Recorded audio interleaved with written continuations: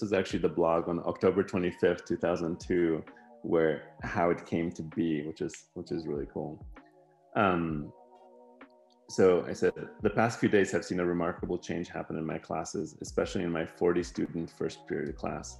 I decided to delegate some responsibility to a few chosen TAs or group leaders. I have concluded that trying to explain something to 40 students just won't work. Having the class in the computer lab doesn't help either, but I like it, they love it, and it does give us more options and flexibility. So my plan is to explain everything new to the 9 TAs. I am using the little whiteboards and dry erase markers every day so we can share information as a group readily. When they get it, they can go back to their group and give the same explanation. I also coach them on how to teach, and it's amazing to me how quickly they have learned to come up with their own examples, find a simpler problem, and so on.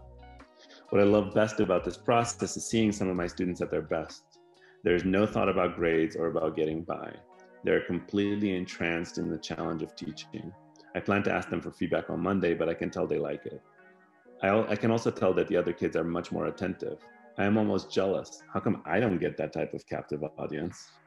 I think the key is that in a group of 3 to 5, they can actually ask questions and get individual attention. There have been some surprises. One TA decided she couldn't do the job, and luckily another student joined her group and took charge. Other groups in my 3rd and 4th period decided to send a new student to be the TA each day. This definitely takes care of the inequity concern and allows everyone to work in the situation they find most comfortable.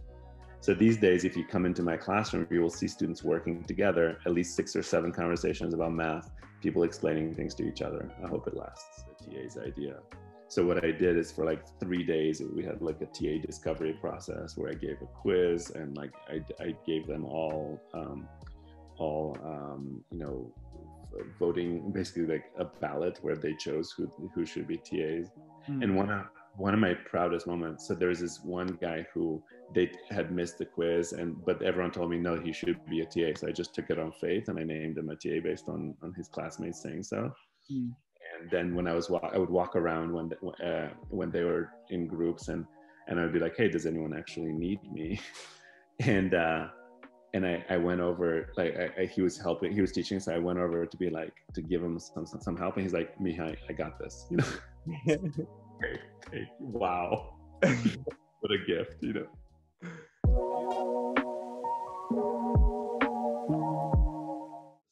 What I want to do now is actually create alternative systems. So my vision is OROWS, One Room, One World Schoolhouses, which is a community of communities of learning, basically.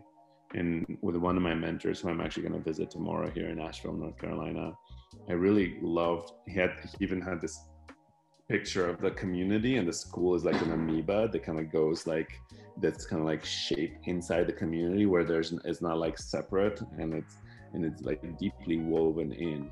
And Charlie actually taught at the school in DC that was a community school, where they would just go around being like, hey, do you have something to teach to adults, and where do you want to teach it?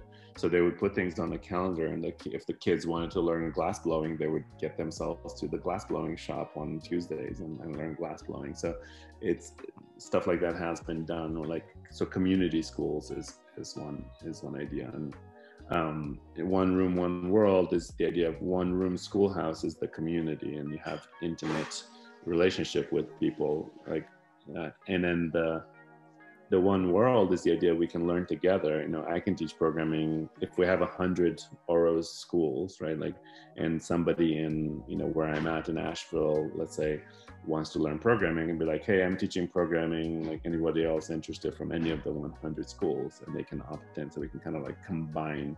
Somebody else might be really good at writing, and once again, you can combine things. As long as we can kind of visit each other, like do conferences, or do like, you know, have the Vermont kids going down to Florida in January, and have the Florida kids come up to Vermont in July.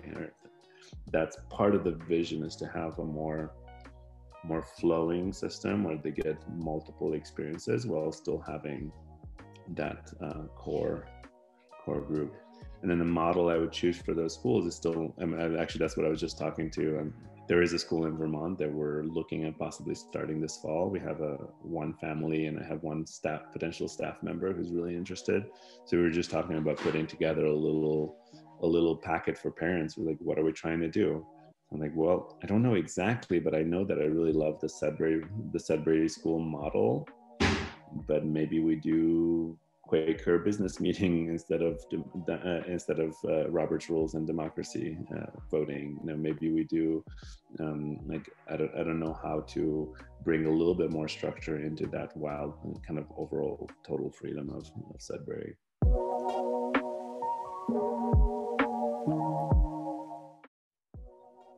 I think I always felt unsatisfied with the job I did, and it was partly unsatisfied with myself as like a 22-year-old with no real life experience going straight into a classroom. Like I spent the first year and a half probably trying to just do what they told me, and like don't smile till Christmas, that like bullshit like that.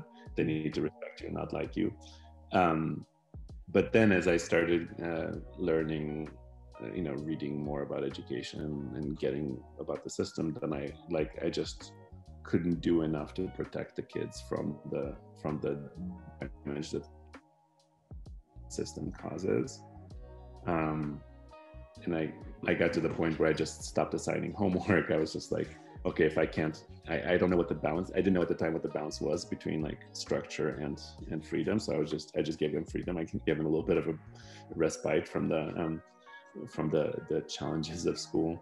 And specifically, I think there were some kids who were the troublemakers who I really liked. They were smart, challenged the system, and they would get destroyed, especially in the public school system, but not only. Private schools were not that much better. So a lot of them were like black boys, and they were just, I could see how they could potentially have answers to the things that our society needs, but they were the ones who were gonna get screwed over. So I've always been wondering, like, can we create something where actually that initiative, like those like intelligence and individuality get supported. So, I kept reading about education. I was a tutor for a couple of years after I left the school system. And then just about 11 years ago, when I was doing some men's work, my life's purpose came to me to reinvent education. And I was a dance teacher at the time. So within a week, I created a whole new way of teaching dance, where instead of one teacher and 20 students, I had 10 friendly advanced dancers who I invited, and they said yes, and 10 beginners. And we spent the whole day. I made sure that everyone gets to know each other. And there was this like one-on-one instruction the whole day, and people, both community-wise and learning-wise, it happened. So it's kind of similar with the TAs, right? There's a thread of like student-centered education, which comes from also reading Carl Rogers on student-centered and unschooling books. So there's a theory, but also there's a practice in there.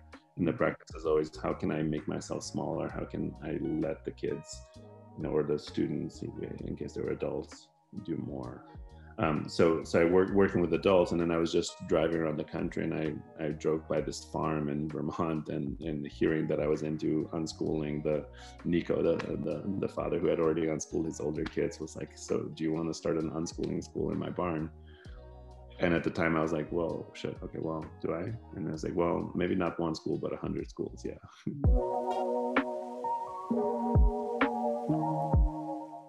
The thing that I went to look at is the panel with kids, because when we met, I showed you my mentor's Imagining Learning project, where he actually listens to teenagers put forth a vision. So like the fact that you had a panel of children speaking was the most important thing to me. The other piece is the ecology part, and that is something that comes up a lot and when my mentor talks to kids, is the sustainability and ecology.